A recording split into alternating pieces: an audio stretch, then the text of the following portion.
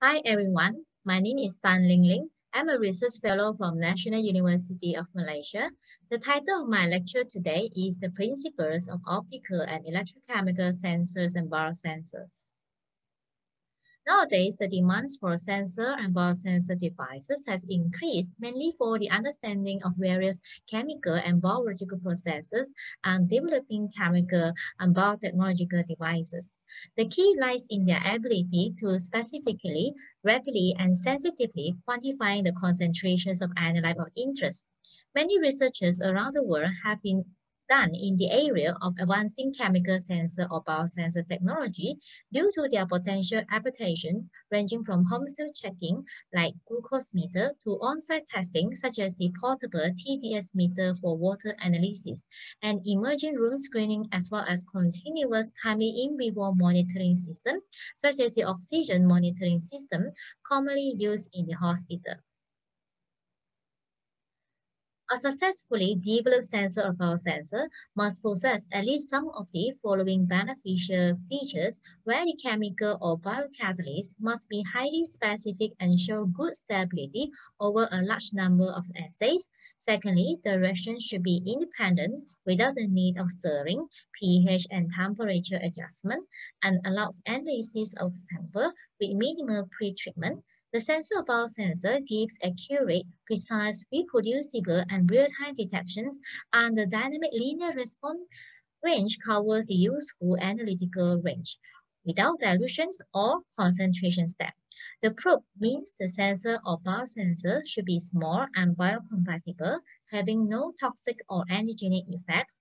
The complete biosensor should be small, portable, inexpensive, and easy to operate.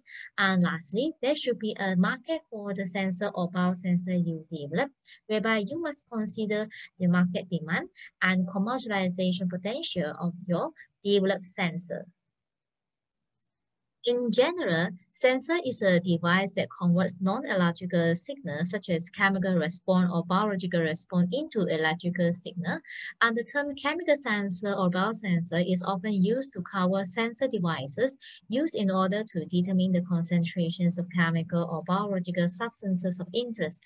Ideally, sensor should be a small device that can be used for field testing for direct measurement of analyte in the complex metric without the need of reagent, sample pre-treatment, and extraction step. This schematic diagram showing the main components of a sensor or biosensor, the receptor phase, which refers to the chemical or biocatalyst layer, would first convert the substrate to product. This reaction is then determined by the transducer, which converts it to an electrical signal. The output from the transducer is then amplified, processed, and displayed at the readout. Now the key part of a sensor or biosensor is the transducer, which makes use of a physical change accompany the reactions and converts it into electrical signal. Sensor can be categorized into chemical sensor and biosensor. Chemical sensor consists of a transduction element that is covered by a chemical recognition layer. This chemical sensing layer can be developed by immobilizing chemical reagent into or onto a solid support material, and it is typically a polymer material. This chemical sensing layer will interact with the target analyte, and the chemical response resulted from the chemical reactions will then be translated by the transduction element into electrical signal. For optical chemical sensor, the transduction element can be the absorption spectroscopy, fluorescence spectroscopy, or reflectance spectroscopy, depending on the optical characteristic of the chemical reagent and physical properties of the immobilization matrix used. Whilst in electrochemical sensor, the transduction element will be the electrode. In order to effect the electrochemical signal, the reactant and the product, or one of them must be redox active.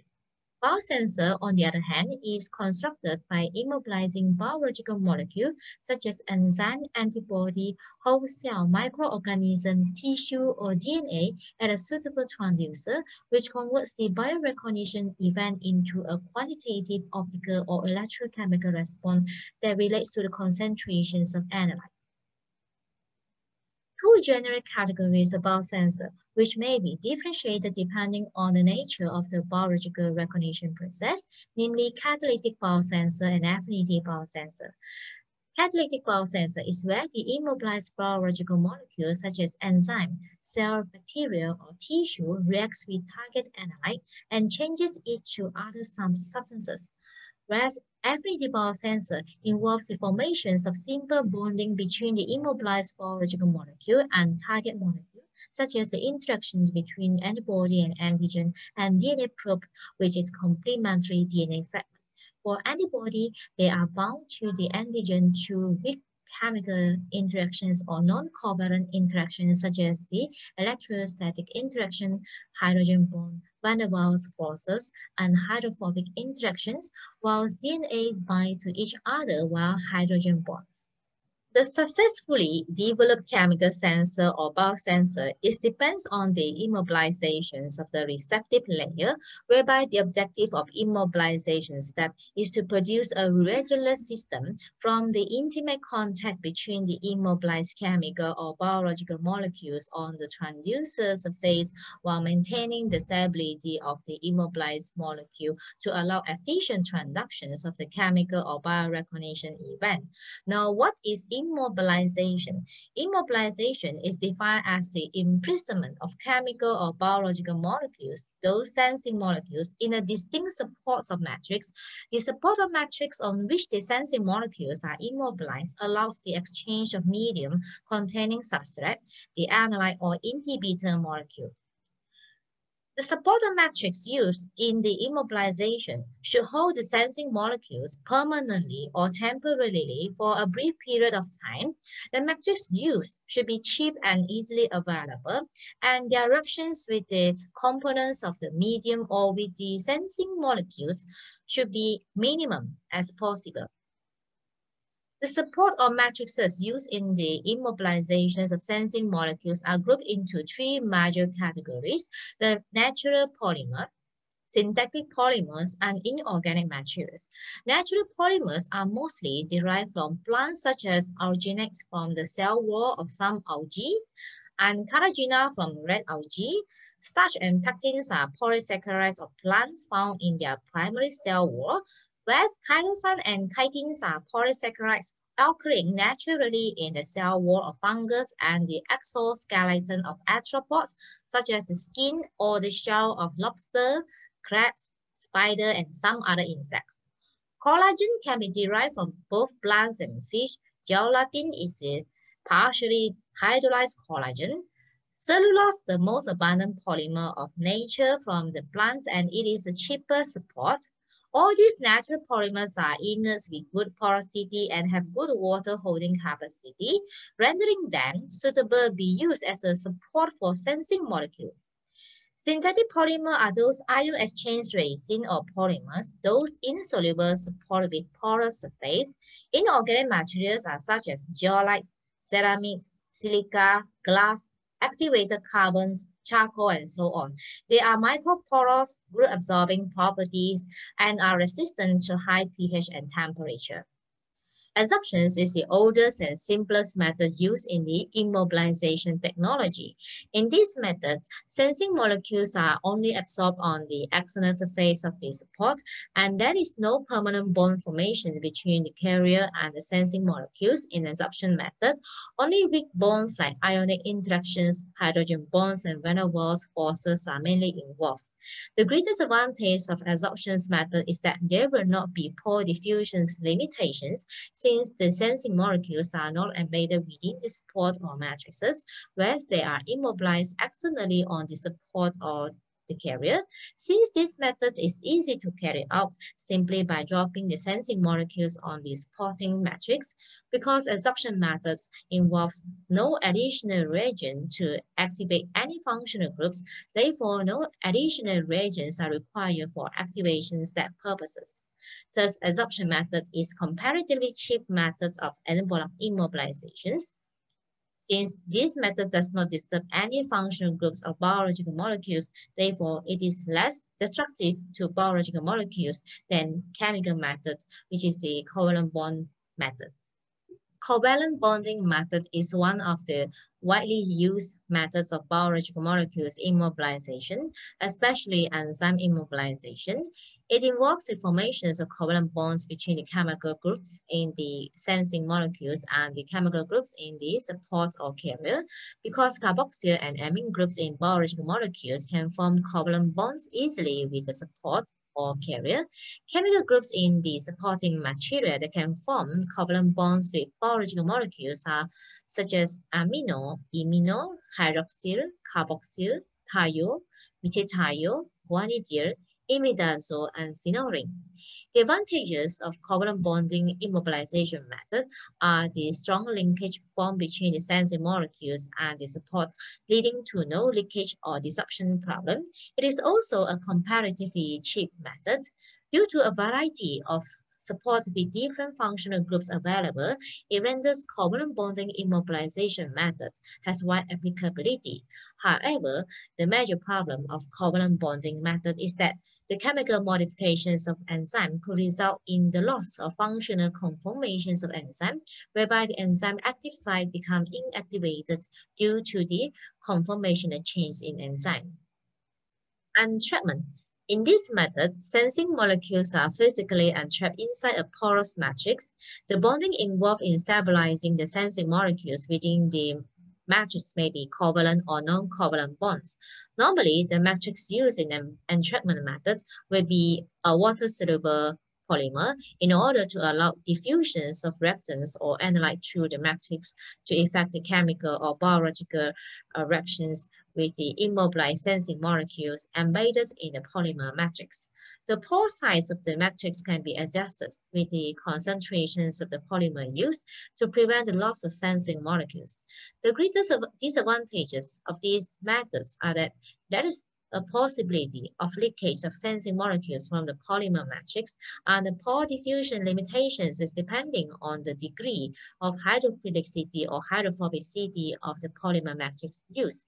Entrapment immobilization methods is generally fast, cheap, and easy to practice at small scale with only mild conditions are required. For example, simply by mixing or stirring the sensing molecule solutions with polymer matrix until a homogeneous phase obtained. As no chemical modifications is done over the biological molecules, especially for enzyme molecules, therefore less chance of conformational changes in biological molecules such as enzyme will occur.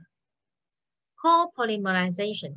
This method is also called as cross-linking. In this immobilization method, sensing molecules are directly linked by covalent bonds between various functional groups of sensing molecules via polyfunctional reagents.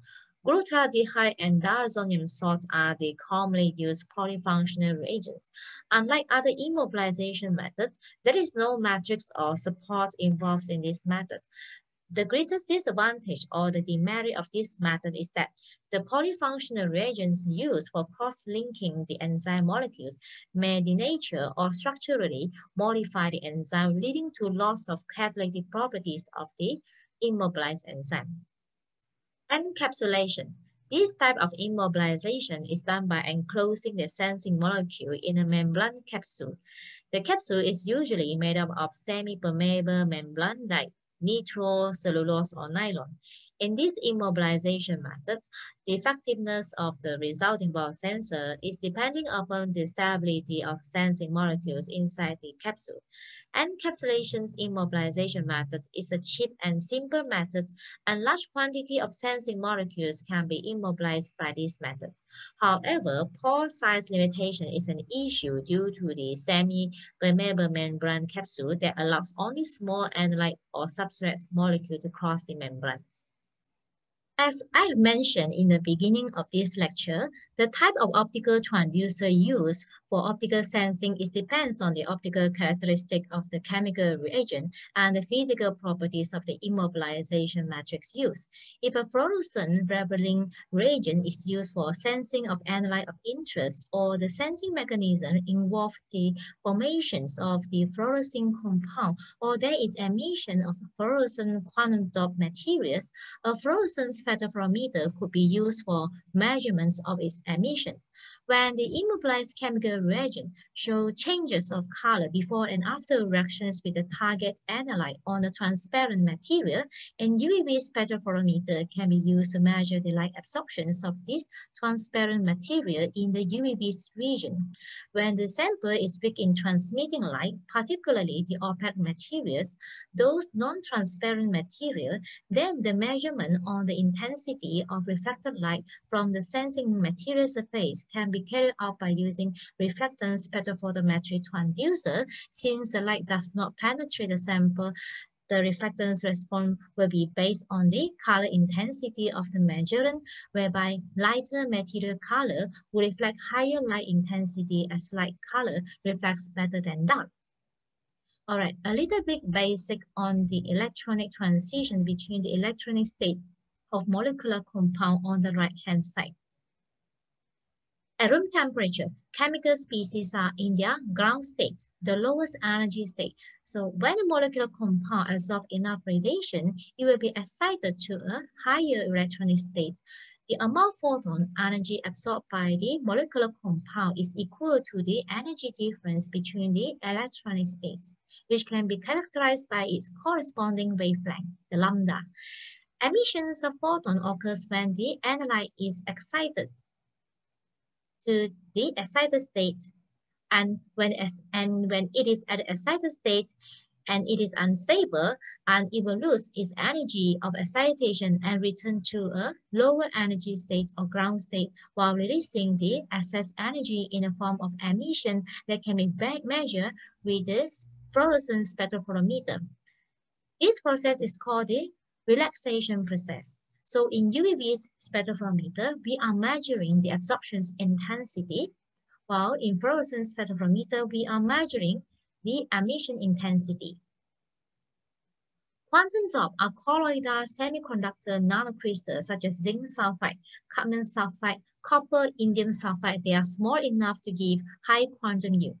The frequency range of the emitted light by the fluorescent quantum dot is characterized by the optical bandgap energy. Okay? When a photon energy is used to excite the electron of the quantum dot from the valence band to conduction band at higher energy level, okay? Fluorescent emission occurs as the photon energy release while the electron returns to its ground state. The energy release is equal to the optical bandgap energy. The optical bandgap energy increases as the size of the quantum dot decreases. Consequently, the color of emitted light shifts from red to blue when the size of the quantum dot is smaller. In addition, quantum dots are highly resistant to photobleaching, excellent resistant to chemical degradation, high photostability, and long luminescent lifetime, and that it is beneficial to be employed as the optical sensing probe. However, metal-based quantum dots are known to be toxic to vertebrate system, although they offer invaluable societal benefits such as biomedical imaging, targeted drug delivery, and cancer therapy. The synthesis and versatile applications of heavy metal-based quantum dots in medical and biological research, however, has slowly reduced as the introductions of the carbon-based quantum dot becomes a substitution candidate nowadays. Fiber optic sensor, which is sometimes called as optrode, it allows flexible sample measurement at various places because of the flexible fiber optic cable is used. The reagent phase can be immobilized at the end of a fiber optic, or it is placed some distance away from the end of the probe. Interactions of the analyte with the reagent will create a change in the absorption, reflectance, fluorescence, or luminescence signal. When a sample is weak in transmitting light, particularly the opaque materials, those non-transparent materials, then the measurements of the intensity of reflected light from the sensing material surface can be carried out by using reflectance spectrophotometry transducer. The reflectance response will be based on the color intensity of the measurement, whereby light color material will reflect higher light intensity as light color reflects better than dark. Actually, this fiber optic cable consists of a bifurcated optical fiber as a light guide with a feed fiber to transmit the light from the light source to the immobilized region or to the excite the fluorescence of the sample.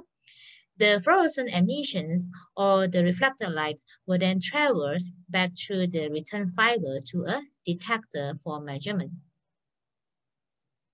This is one of the simple example of a membrane-based optical chemical sensor for aluminum ion detections by embedding the Morin reagent in the polyacrylate membrane. Because of the transparent characteristic of the polymer is used, it allows penetrations of light and that we can measure the color change of the membrane sensor before and after reactions with the aluminum ion with UVB spectrophotometer. Next is another example of the microsphere-based optical chemical sensor for the determinations of the dissolved ammonia. The chemical reagent used here is the pink-colored cobalt ion. Upon reactions with the dissolved ammonia, it forms a blue complex. The cobalt ion is immobilized on the cation exchange resin via electrostatic reactions due to the presence of the negatively charged sulfonic functional group at the resin surface to allow electrostatic immobilizations of the positively charged cobalt ion. As the microbits of the cation exchange resin is non-transparent to light, so reflectance spectrophotometer is used to measure the reflectance intensity of the material. Molecularly imprinted polymer, the MIP, can also be used as sensing receptors in optical sensor as it has high recognition ability with selective binding site. In this imprinting approach, the analyte is first mixed with a suitable functional reagent to form the complex.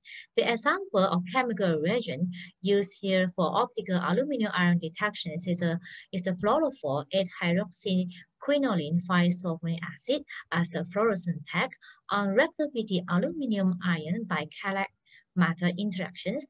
This complex is then frozen by polymerization process, and the metal ion are removed thereafter from the polymer matrix by washing it with the sodium fluoride rejuvenation solution to form a specific recognition material which is able to rebind with the metal ion.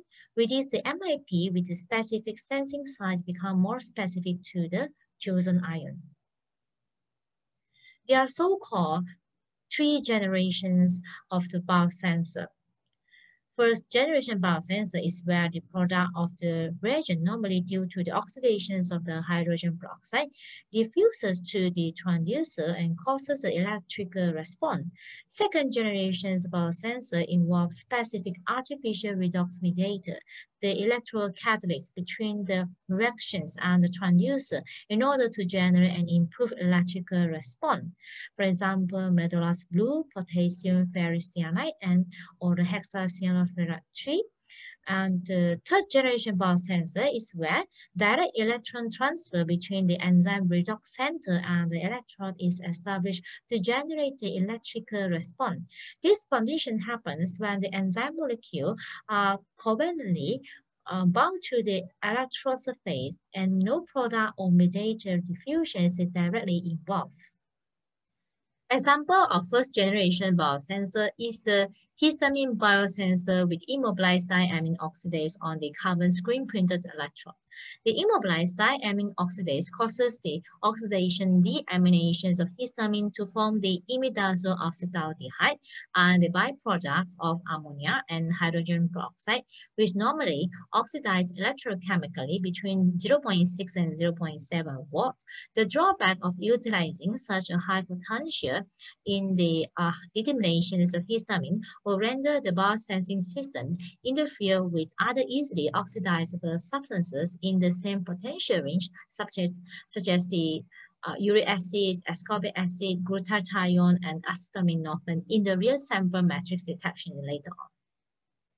In order to reduce the working potential, potassium hexacyanopyr-3, the electron transfer mediator, is electrodeposited on the electrode to act as the electron shuttling agent for the direct electron transfer from the oxidations of histamine to imidazoles acetaldehyde by the immobilized diamine oxidase enzyme, and this producing a second generation pulse sensor. It is important to note that the redox reactions of the mediator is reversible, and this property allows the depositions of oxidized or reduced form of the mediator on the electrode to effect the same redox reaction. This diagram shows the typical third generation bulk sensor design.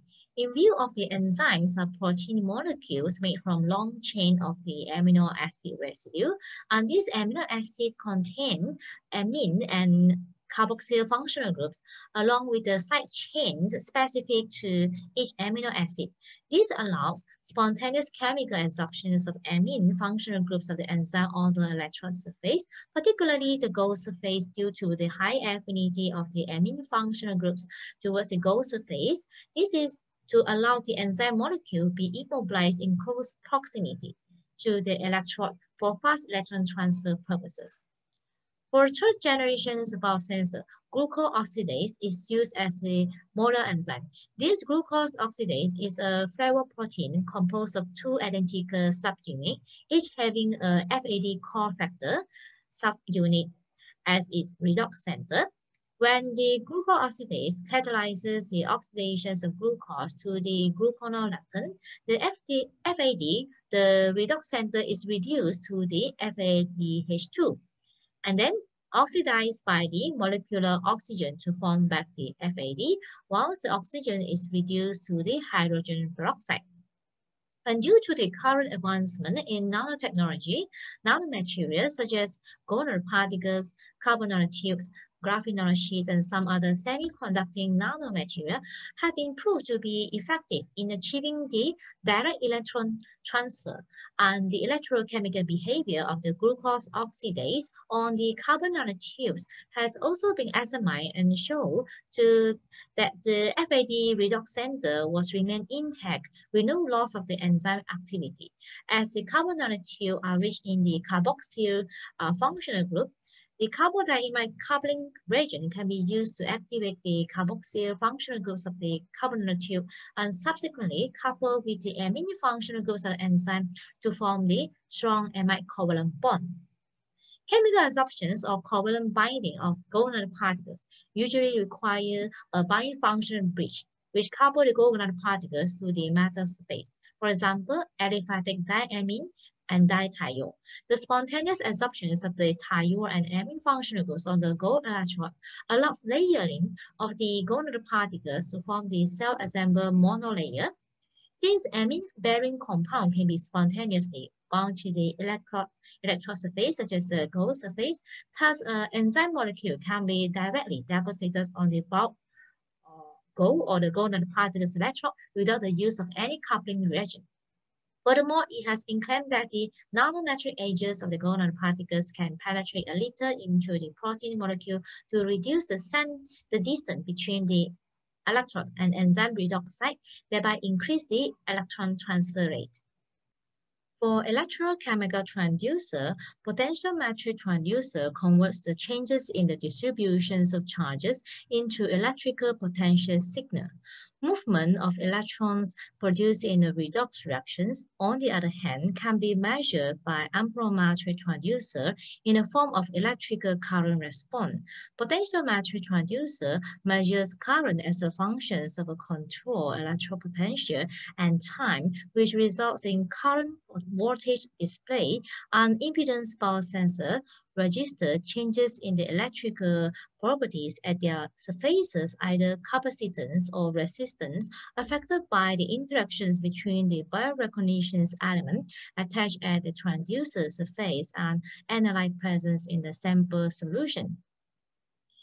This is an example of amperometric biosensor constructed by using cytochrome C, nitrite reductase enzyme, as a biosensing reagent to determine nitrite ion concentration, whereby the enzyme is entrapped within the porous silica gel on the pyrolytic graphite electrode, a nitrile ion is determined based on reactions of the enzyme itself.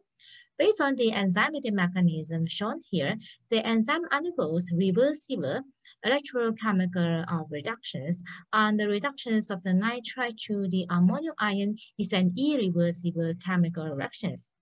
In order to determine the working potential, for subsequent amperometric determinations of ammonium ion, the bioelectrode is characterized by cyclic watermetry to obtain a typical catalytic shapes of current potential curve in the presence and absence of the nitrile ion.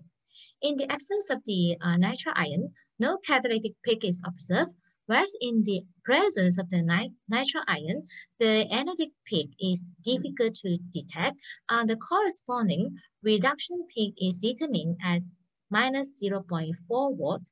Hence, the reduction potential at minus 0.4 watts can be used as the operating potential for subsequent amperometric bioelectrode calibration. This is because amperometry is an electrochemical method to detect changes in current at a constant potential. However, in this study, 3 different potentials were chosen, which are close to or well below the reduction potential of negative 0.4 watt to run the amperometric experiment over the bioelectrode, such as negative 0.5 watt, negative 0.7 watt, and negative 0.9 watt. This is because lower potential is always preferred to avoid side reactions that may interfere with the biosensor response. As the reduction potential decreases, the linear response of the biosensor towards nitrite becomes wider.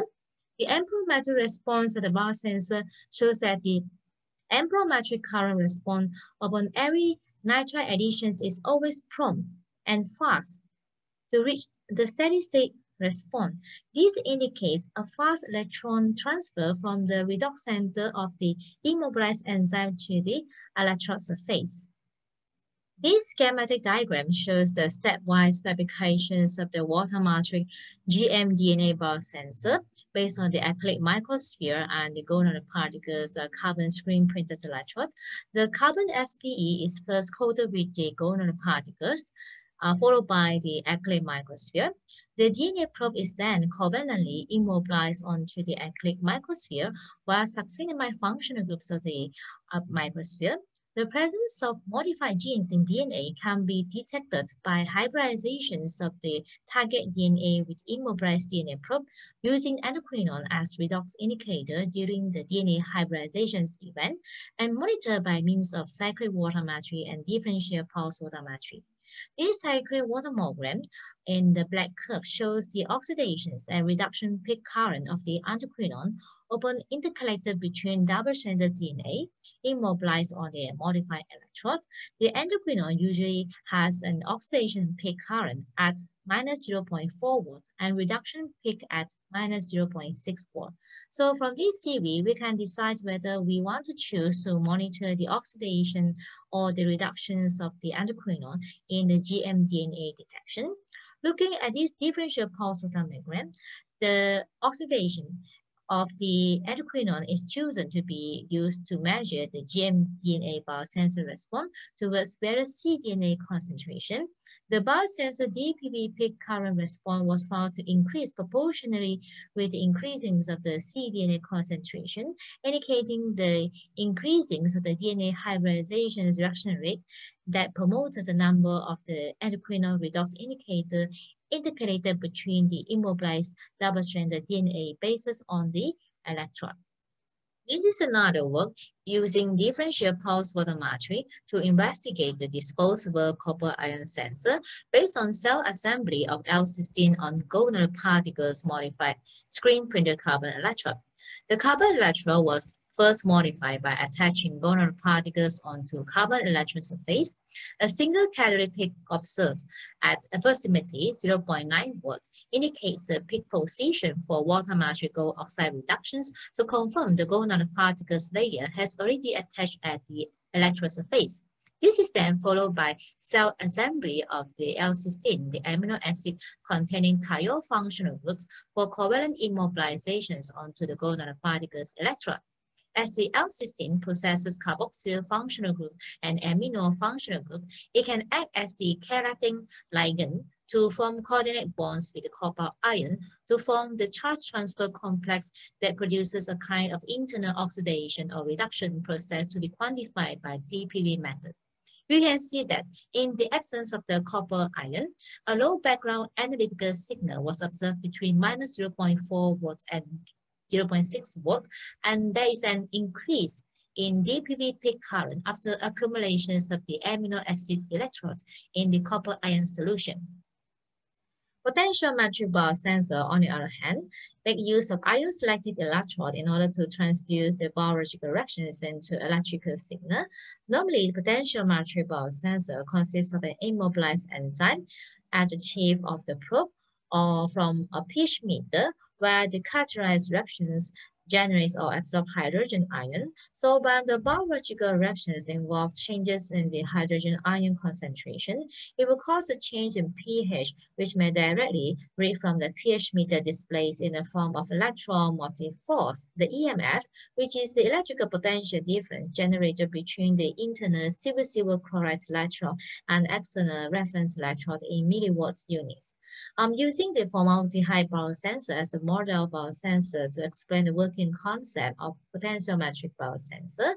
This potentiometric formaldehyde biosensor is fabricated by using silver chloride electrode immobilized with alcohol oxidase enzyme on the acrylic microsphere, and they are physically absorbed on the hydrogen ion sensor that is made of a layer of self-plasticized acrylic microsphere immobilized with the hydrogen ionophore.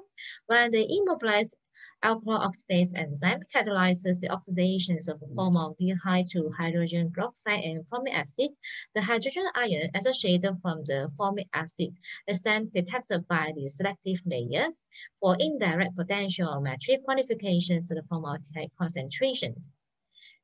This standard equation relates the cell potential to the standard potential and to the activity of the free uncomplex ionic species, the Q, which refers to the hydrogen ion concentrations in this case.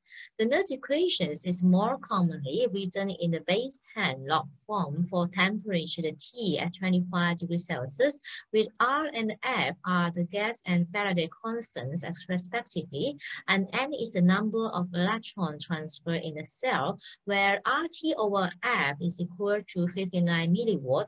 As you know, the linear equations is Y equal to ms plus C. So from these equations, the E here is refers to the EMS response that we obtain from the biosensor as a result of the biological reactions here. And the E note here is the potential value intercept at the y-axis. The log 10 is the log for the hydrogen ion concentrations, and 0.59 over N is the slope that refers to the sensitivity of the potentiometric biosensor for every decade increase in the hydrogen ion concentrations at 25 degrees Celsius. So in this case, the higher the formaldehyde concentrations is added, the higher the hydrogen ion concentration is expected to be produced. So before we use the enzyme biosensor to quantify the formaldehyde concentrations, we need to assess the pH sensor performance alone without enzyme with different buffer pH to obtain a linear pH response range that the developed pH sensor can determine. And later we immobilize alcohol oxidase enzyme on top of the pH sensor. Only then we quantify the formaldehyde concentrations with the potentiometric biosensor. Impedimetric biosensor determines changes in the charge or electron transfer resistance induced by the biological reactions occurs at the transducer surface. Over here, I'm giving you an example of a label-free impedimetric DNA biosensor based on the graphene non-sheet modified glassy carbon electrode as a transducer for E. coli DNA detections. Graphene is a two-dimensional array of sp2 hybridized carbon atom in a honeycomb lattice that possesses exceptional mechanical, thermal, and electronic properties. This impedance DNA biosensor is a label-free transducer because no redox indicator is needed to determine DNA hybridization reactions, whereas the hybridization between DNA probe and cDNA imparted charge transfer resistance to the graphene transducer surface, which can be monitored by electrochemical impedance spectroscopy, the EIS. EIS is a powerful tool to analyze the complex resistance of a system and is very sensitive to changes on the electrode surface. In the field of biosensing, EIS is particularly suitable to detect biorecognition events that occurs at the electrode-electrolyte interface, such as DNA hybridizations and antigen-antibody binding. In order to preserve high electron mobility in the graphene network, surface functionalizations of the graphene electrode is performed by non-covalent pi-pi stacking of the pyrene derivatives, the 1-pyrene butyric acid, followed by immobilizations of the DNA probe by the carbodiamide linkage. This figure shows the Nyquist plots for modified electrodes, and the impedances of the modified electrode can be represented by the equivalent circuit here, where R ohm is a bulk solution resistance, RCT is a charge transfer resistance on the transducer surface, CP is the constant phase element, and W is the wobble impedance resulting from diffusions. The charge transfer resistance of the electrode can be estimated from the intersections of the semicircle with the x-axis minus that of the bulk solution resistance, the R ohm. The larger the semicircle, the larger the charge transfer resistance. The inset here is the Nyquist plot for the graphene's modified electrode with small semicircle, means it imparted small charge transfer resistance as graphene nanoparticle has high electron conductivity properties. However, surface functionalizations of the graphene electrode with a pyrene derivative induce a higher charge transfer resistance as a result of the electrostatic repulsion between the ferriferrocyanide redox couple and the negatively charged pyrene derivatives, and that impose a higher charge transfer resistance on the electrode surface. And after immobilizations with the DNA probe, the charge transfer resistance of the electrodes increased further, mainly due to the electrostatic repulsions between the ferriferrocyanide redox species and the negatively charged DNA backbone. In this work, the DNA of E. coli is detected by monitoring the charge transfer resistance of the DNA electrode during DNA hybridization process. The Nyquist plots of the DNA electrode after incubations in different cDNA concentration show increasing charge transfer resistance with the increasing of the cDNA concentration. This is because upon DNA hybridization reactions, the formations of the negatively charged DNA duplexes on the electrode surface created a more repulsive forces with the ferriferrocyanide redox species, leading to a higher charge transfer resistance at a higher cDNA concentrations. Aptamer biosensor. There are three types of aptamers, namely DNA, RNA, and peptide aptamers. DNA and RNA aptamers are the most common types of aptamers. They are chosen from a pool of random nucleic acid sequences and put through several cycles for optimization with their target in a process called SELEX, the systematic evolutions of ligands by exponential enrichment. These aptamers are single-stranded and typically around 15 to 16 nucleotide bases in length, and it is theoretically possible for aptamer to be used against any molecular target, such as toxin, peptides, protein, viruses, bacteria, small molecules, and even whole cell. Aptamers bind with high specificity and affinity, meaning that they could discriminate for their specific targets with high precision. Upon recognition for their target, aptamer bind by complementary nucleic acid base pairing. This base pairing creates secondary structures such as short helical arms and single-stranded loops. Combinations of these secondary structures result in the formations of tertiary structures such as this. So when these tertiary structures is formed, the entire aptamer falls into a stable complex with the target ligand. This is called aptamer target complex that allow aptamer to bind to target via van der Waals forces, hydrogen bonding, and electrostatic interactions. These three-dimensional structures allow aptamers to function like antibodies, which contrasts to traditional thinking, which held that DNA or RNA were linear and information-holding structures. Because they are now structurally conforming to bind to their targets, this gives aptamer a wide range of possible targets when compared with antibody, which requires antigen along with an immunoresponse for their target. This is a study on electrochemical insulin sensing utilizing DNA aptamer immobilized gold electrode. Generally, DNA oligos form their own tertiary structure depending on their sequence. Some guanine-rich DNA oligos form a G-quartet comprised of 4 hydrogen-bonded guanine bases. In the structures of G-quartet, 4 guanine bases form a blend, and when G-quartet blends are stacked, it is called G-quartet DNA. This study utilizing guanine-rich aptamer that forms G-quartoplex that binds insulin selectively. Prior to insulin binding, these DNA aptamer form a complex with hermine to effective peroxidase activity, as the immobilized hermine could electrochemically reduce hydrogen peroxide to water and gives a catalytic peak signal at minus 0.45 volts. In the absence of insulin, hydrogen peroxide could freely access to the hermine and electrochemically reduce at the gold electrode surface, and that increment in the electrochemical signal with time can be perceived. When insulin is introduced and bound to the immobilized DNA aptamer, it blocks the access of hydrogen peroxide to hermine, and that the electrochemical signal considerably reduced. Selectivity of the DNA aptamer to insulin was also examined by comparing with the response to glucagon, which is a polypeptide hormone like insulin that regulates glucose in blood, as glucagon does not bind to DNA aptamer, hence it does not change the peroxidase activity of the immobilized DNA aptamer hermine complex at the gold electrode surface.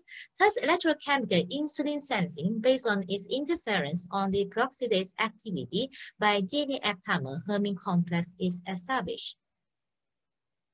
With this, I end my presentation here today. Thank you.